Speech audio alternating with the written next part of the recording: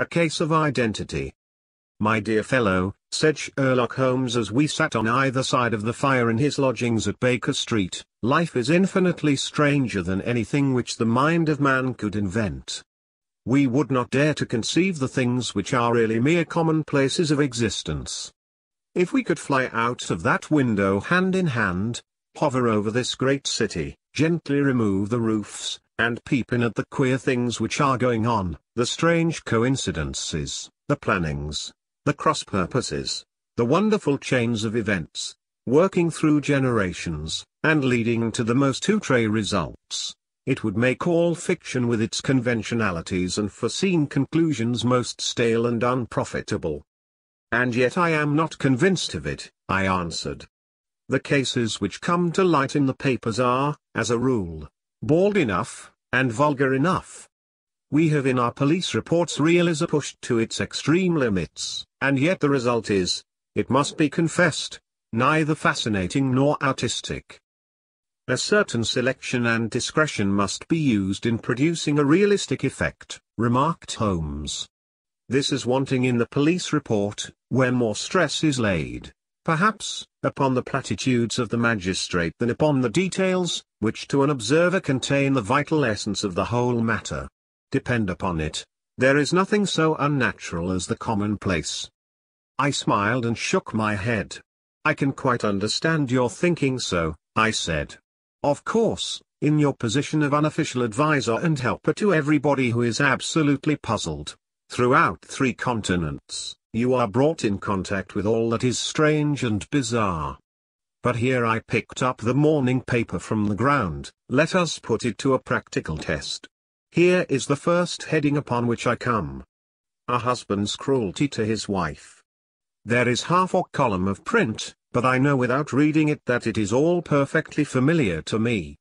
There is, of course, the other woman, the drink, the push, the blow, the bruise, the sympathetic sister or landlady. The crudest of writers could invent nothing more crude.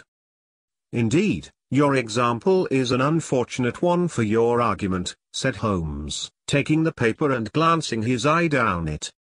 "This is the Dundas separation case, and, as it happens, I was engaged in clearing up some small points in connection with it.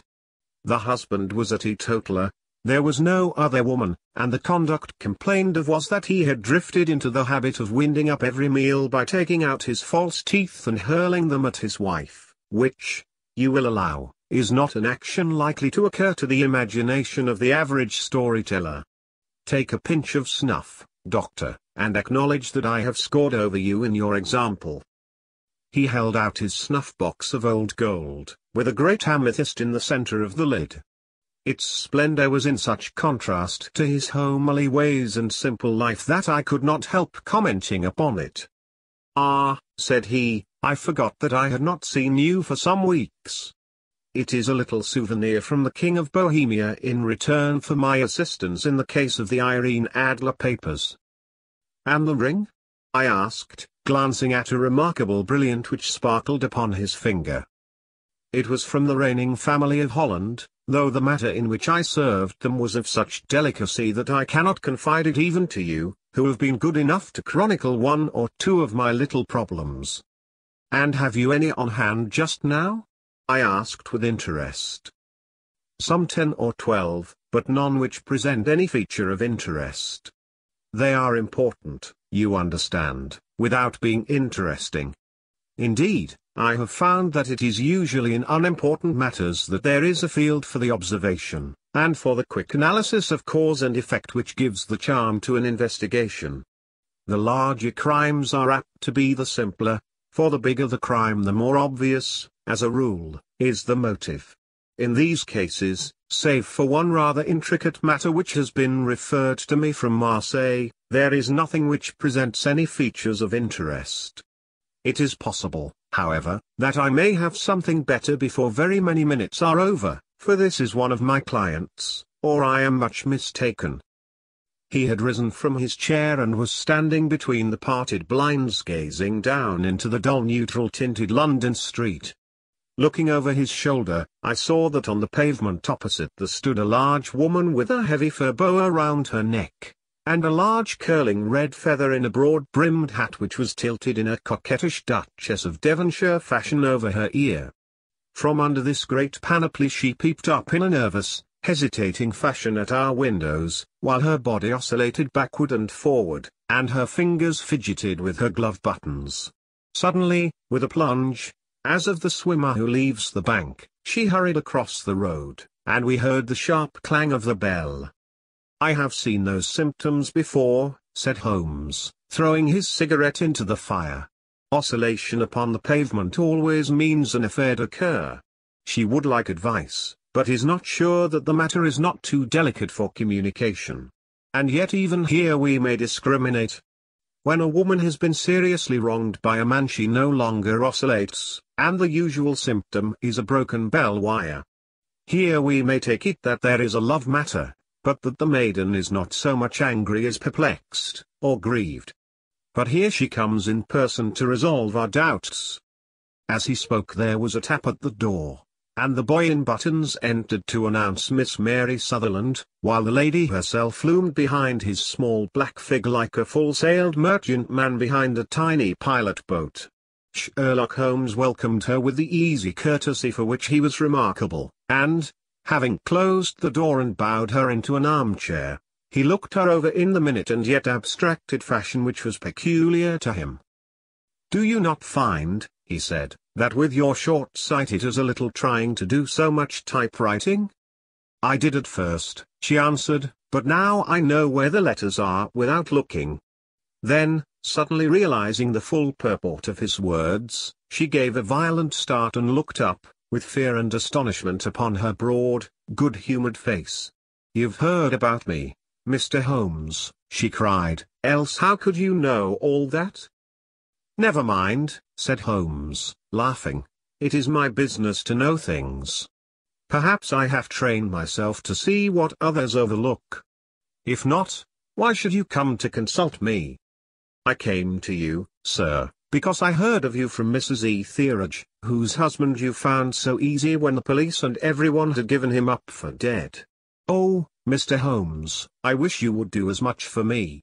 I'm not rich, but still I have 100 a year in my own right, besides the little that I make by the machine, and I would give it all to know what has become of Mr. Hosmer Angel."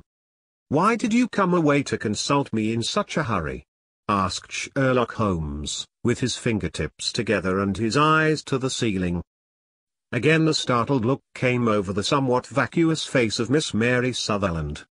"Yes, I did bang out of the house," she said, "for it made me angry to see the easy way in which Mr. Windibank, that is, my father, took it all. He would not go to the police, and he would not go to you, and so at last, as he would do nothing and kept on saying that there was no harm done, it made me mad, and I just on with my things and came right away to you." "Your father," said Holmes, "your stepfather, surely, since the name is different." "Yes, my stepfather. I call him father, though it sounds funny, too, for he is only 5 years and 2 months older than myself." "And your mother is alive?" "Oh, yes, mother is alive and well.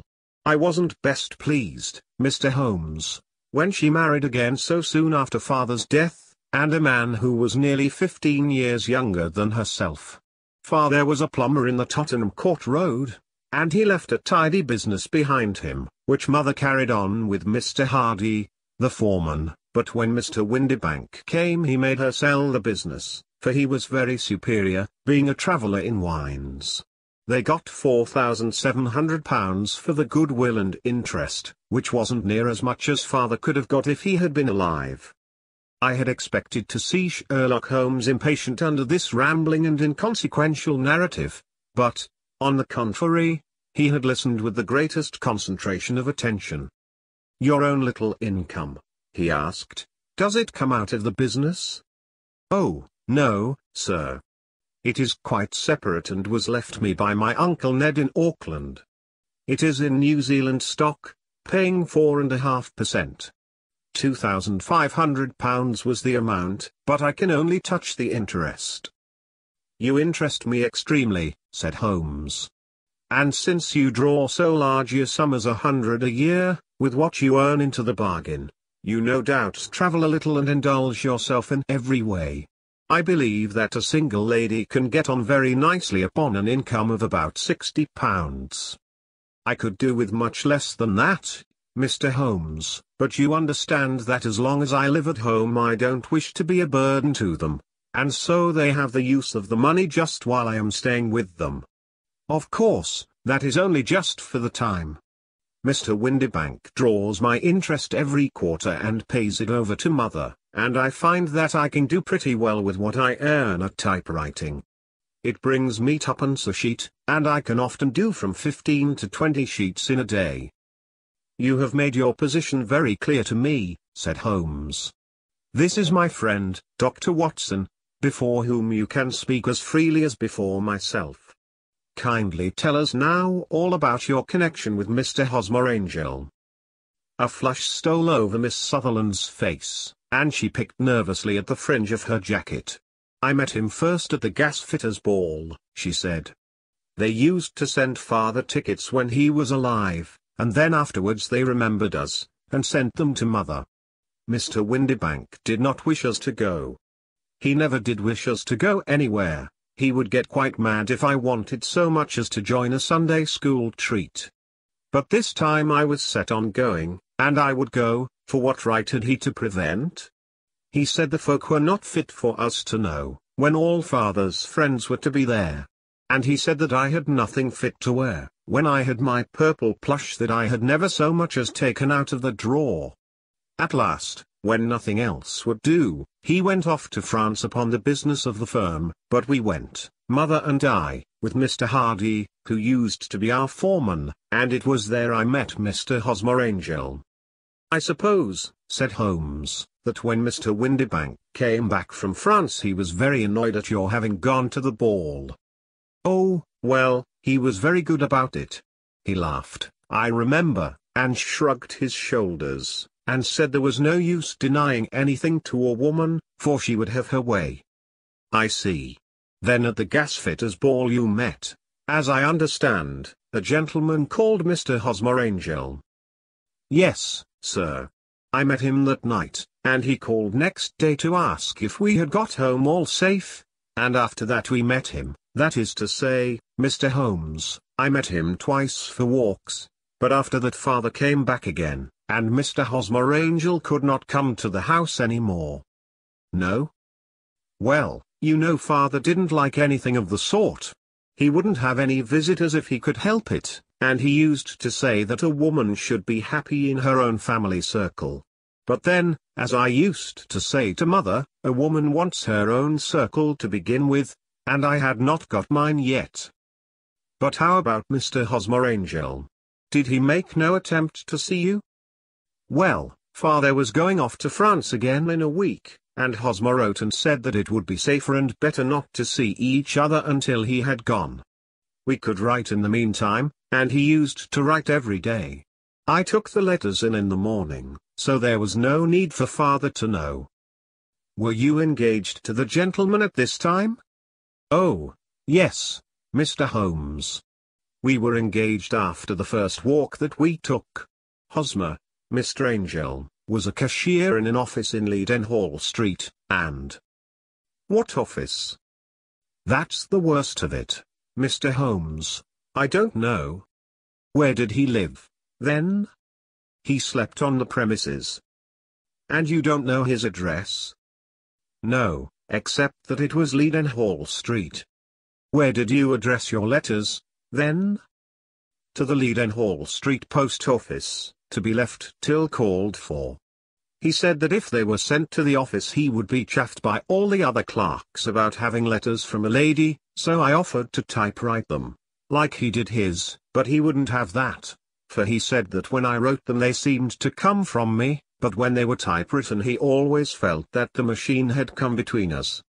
That will just show you how fond he was of me, Mr. Holmes, and the little things that he would think of. It was most suggestive, said Holmes. It has long been an axiom of mine that the little things are infinitely the most important. Can you remember any other little things about Mr. Hosmer Angel? He was a very shy man, Mr. Holmes. He would rather walk with me in the evening than in the daylight, for he said that he hated to be conspicuous. Very retiring and gentlemanly he was. Even his voice was gentle.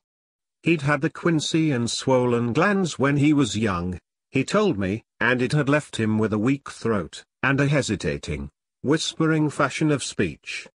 He was always well dressed, very neat and plain, but his eyes were weak, just as mine are, and he wore tinted glasses against the glare. Well, and what happened when Mr. Windibank, your stepfather, returned to France? Mr. Hosmer Angel came to the house again and proposed that we should marry before father came back. He was in dreadful earnest and made me swear, with my hands on the testament, that whatever happened I would always be true to him. Mother said he was quite right to make me swear, and that it was a sign of his passion. Mother was all in his favor from the first and was even fonder of him than I was. Then, when they talked of marrying within the week, I began to ask about father, but they both said never to mind about father, but just to tell him afterwards, and mother said she would make it all right with him. I didn't quite like that, Mr. Holmes. It seemed funny that I should ask his leave, as he was only a few years older than me, but I didn't want to do anything on the sly, so I wrote to father at Bordeaux, where the company has its French offices, but the letter came back to me on the very morning of the wedding.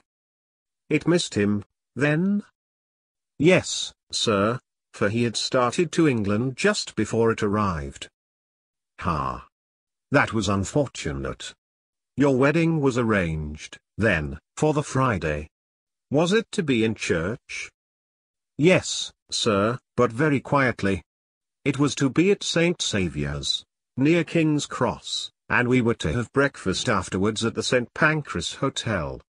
Hosmer came for us in a hansom, but as there were two of us he put us both into it and stepped himself into a four-wheeler, which happened to be the only other cab in the street. We got to the church first, and when the four-wheeler drove up we waited for him to step out, but he never did, and when the cabman got down from the box and looked there was no one there. The cabman said that he could not imagine what had become of him, for he had seen him get in with his own eyes. That was last Friday, Mr. Holmes, and I have never seen or heard anything since then to throw any light upon what became of him. It seems to me that you have been very shamefully treated, said Holmes. Oh, no, sir. He was too good and kind to leave me so.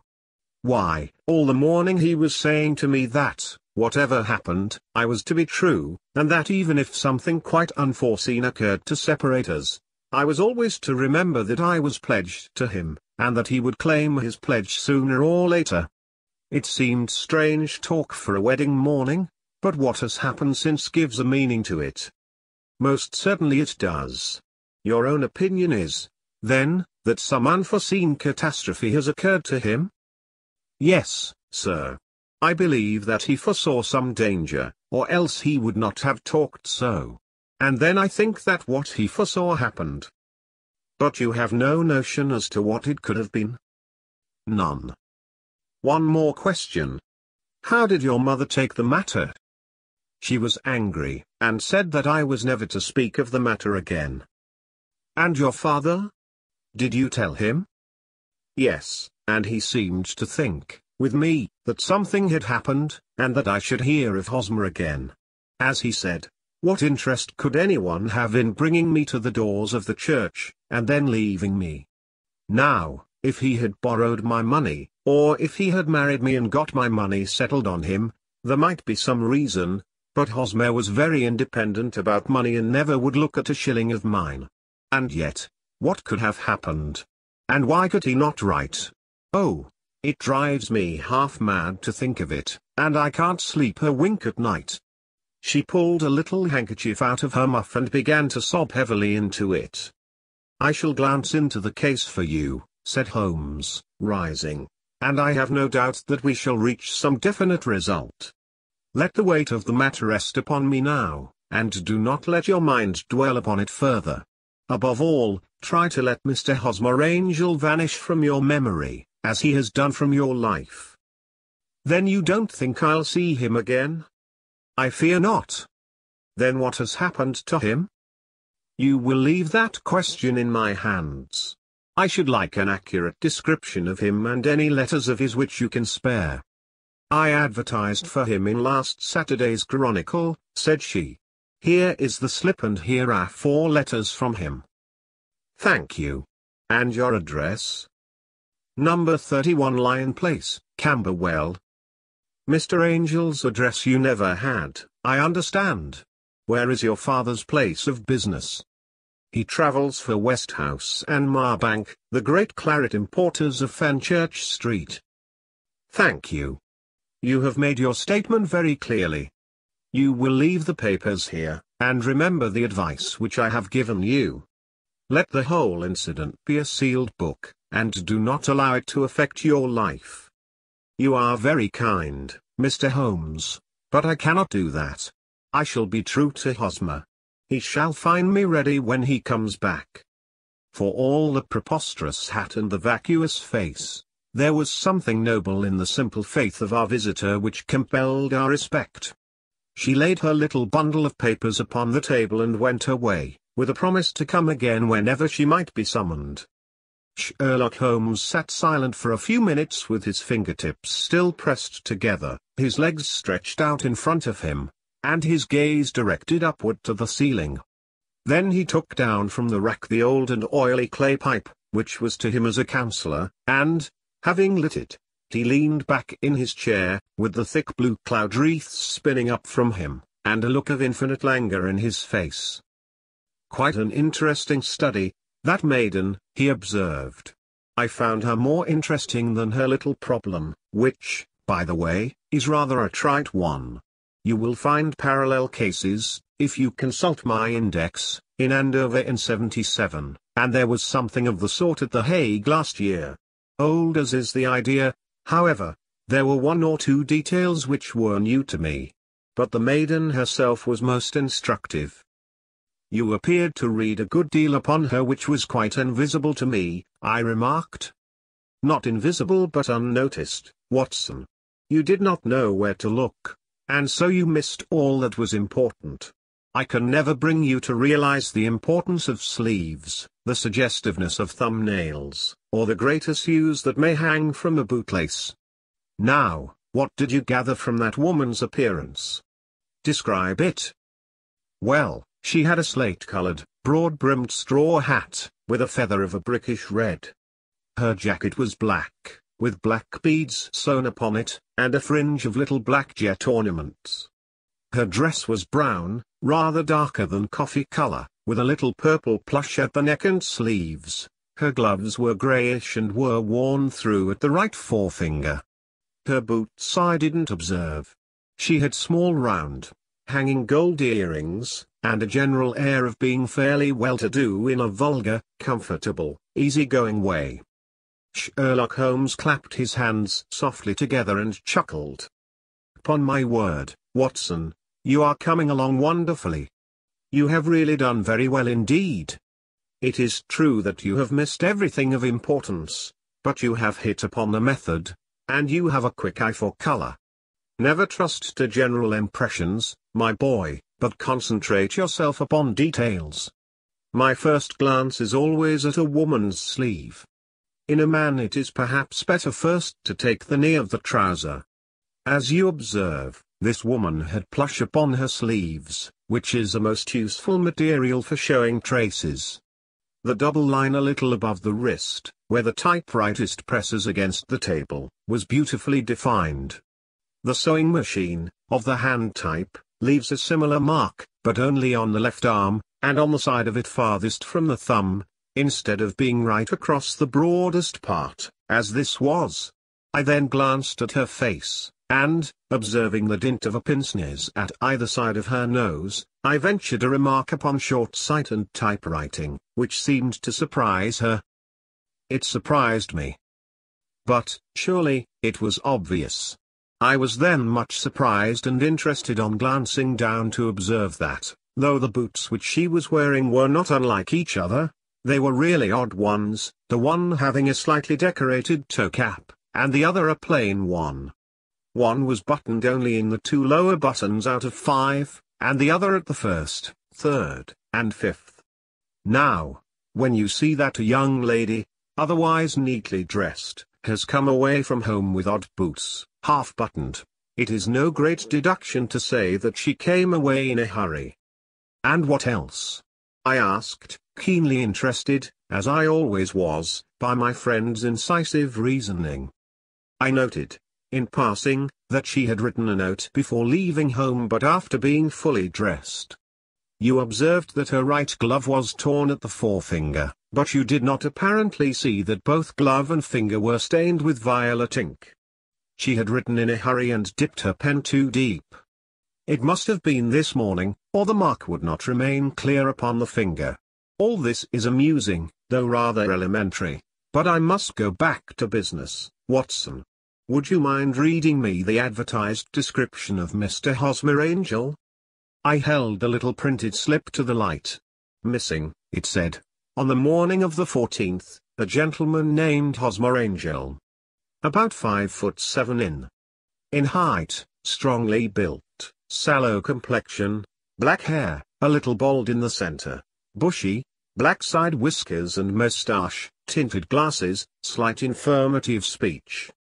Was dressed, when last seen, in black frock coat faced with silk, black waistcoat, gold Albert chain, and grey Harris tweed trousers, with brown gaiters over elastic-sided boots. Known to have been employed in an office in Leadenhall Street. Anybody bringing, and see. "That will do," said Holmes. "As to the letters," he continued, glancing over them, "they are very commonplace. Absolutely no clue in them to Mr. Angel, save that he quotes Balzac once. There is one remarkable point, however, which will no doubt strike you." "They are typewritten," I remarked. "Not only that, but the signature is typewritten. Look at the neat little Hosmer Angel at the bottom. There is a date, you see, but no superscription except Leadenhall Street, which is rather vague. The point about the signature is very suggestive, in fact, we may call it conclusive." "Of what?" "My dear fellow, is it possible you do not see how strongly it bears upon the case?" "I cannot say that I do unless it were that he wished to be able to deny his signature if an action for breach of promise were instituted." "No, that was not the point. However, I shall write 2 letters, which should settle the matter. One is to a firm in the city, the other is to the young lady's stepfather, Mr. Windibank, asking him whether he could meet us here at 6 o'clock tomorrow evening. It is just as well that we should do business with the male relatives. And now, Doctor, we can do nothing until the answers to those letters come, so we may put our little problem upon the shelf for the interim." I had had so many reasons to believe in my friend's subtle powers of reasoning and extraordinary energy in action that I felt that he must have some solid grounds for the assured and easy demeanor with which he treated the singular mystery which he had been called upon to fathom. Once only had I known him to fail, in the case of the King of Bohemia and of the Irene Adler photograph, but when I looked back to the weird business of the sign of 4, and the extraordinary circumstances connected with the study in scarlet, I felt that it would be a strange tangle indeed which he could not unravel. I left him then, still puffing at his black clay pipe, with the conviction that when I came again on the next evening I would find that he held in his hands all the clues which would lead up to the identity of the disappearing bridegroom of Miss Mary Sutherland. A professional case of great gravity was engaging my own attention at the time, and the whole of next day I was busy at the bedside of the sufferer. It was not until close upon 6 o'clock that I found myself free and was able to spring into a hansom and drive to Baker Street, half afraid that I might be too late to assist at the denouement of the little mystery. I found Sherlock Holmes alone, however, half asleep, with his long, thin form curled up in the recesses of his armchair. A formidable array of bottles and test tubes, with the pungent cleanly smell of hydrochloric acid, told me that he had spent his day in the chemical work which was so dear to him. "Well, have you solved it?" I asked as I entered. "Yes. It was the bisulfate of baryta." "No, no, the mystery," I cried. "Oh, that. I thought of the salt that I have been working upon. There was never any mystery in the matter, though, as I said yesterday, some of the details are of interest. The only drawback is that there is no law, I fear, that can touch the scoundrel." "Who was he, then, and what was his object in deserting Miss Sutherland?" The question was hardly out of my mouth, and Holmes had not yet opened his lips to reply, when we heard a heavy footfall in the passage and a tap at the door. "This is the girl's stepfather, Mr. James Windibank," said Holmes. "He has written to me to say that he would be here at 6. Come in." The man who entered was a sturdy, middle-sized fellow, some 30 years of age, clean-shaven, and sallow-skinned, with a bland, insinuating manner, and a pair of wonderfully sharp and penetrating grey eyes. He shot a questioning glance at each of us, placed his shiny top hat upon the sideboard, and with a slight bow sidled down into the nearest chair. "Good evening, Mr. James Windibank," said Holmes. "I think that this typewritten letter is from you, in which you made an appointment with me for 6 o'clock?" "Yes, sir. I am afraid that I am a little late, but I am not quite my own master, you know.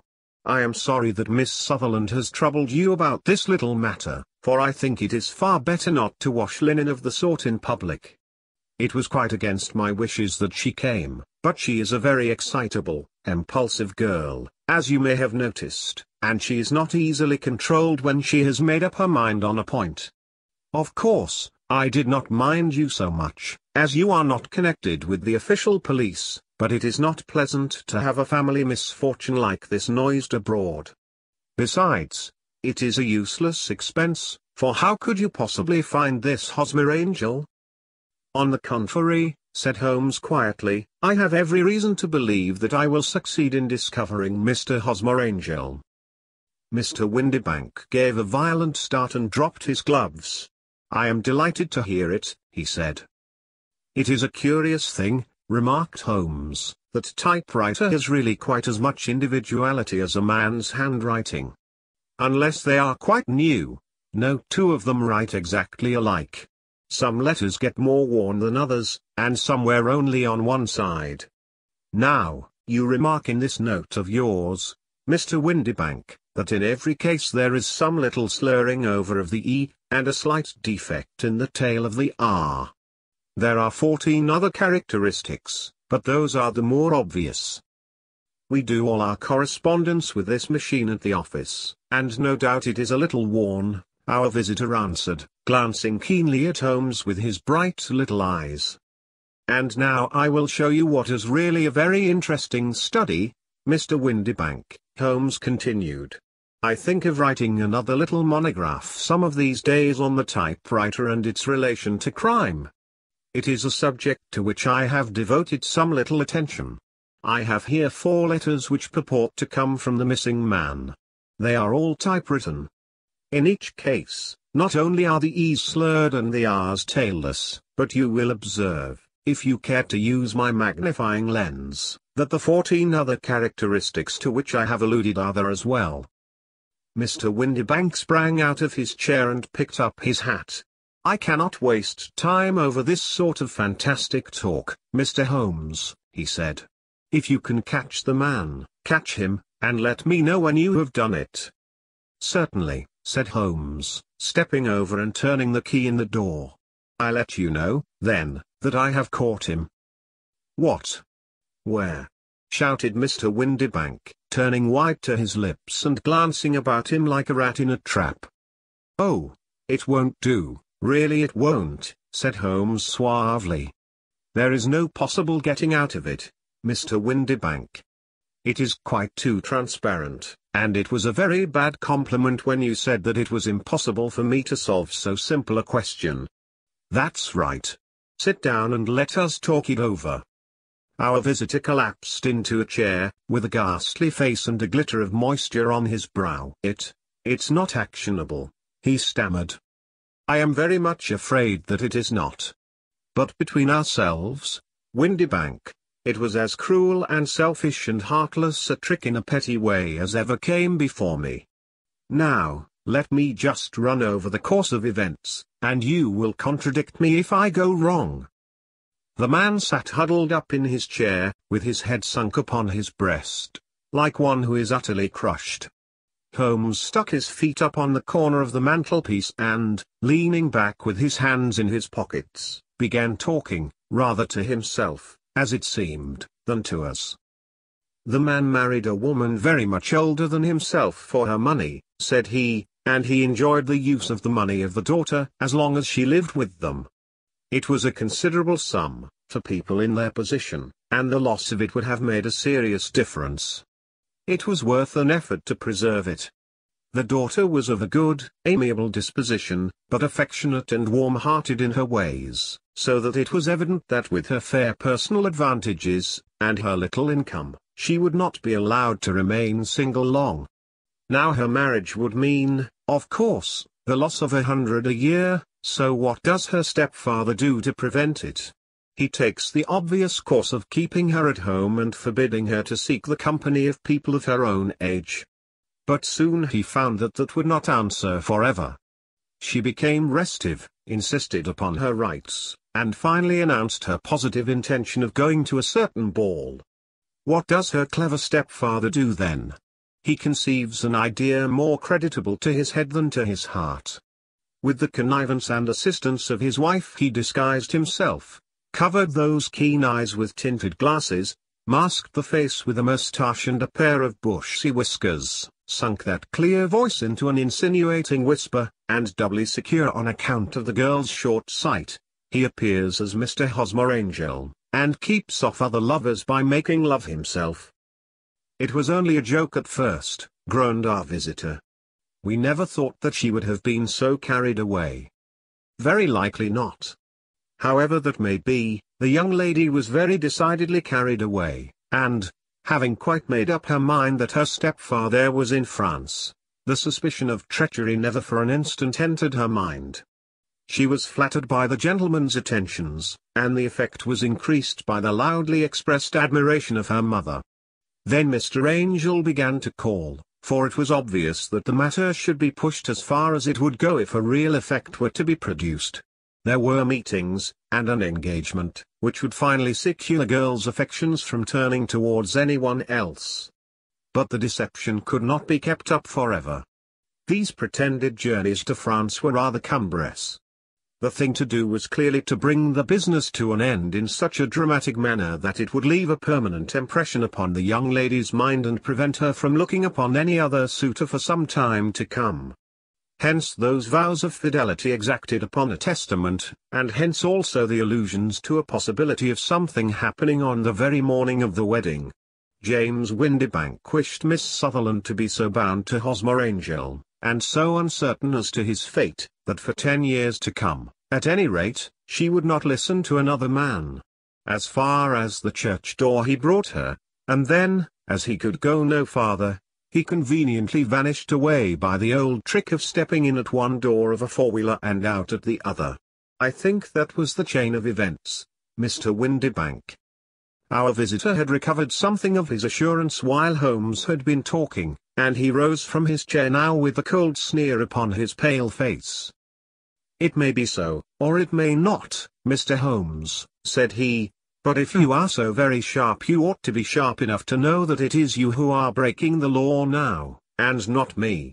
I have done nothing actionable from the first, but as long as you keep that door locked you lay yourself open to an action for assault and illegal constraint." "The law cannot, as you say, touch you," said Holmes, unlocking and throwing open the door.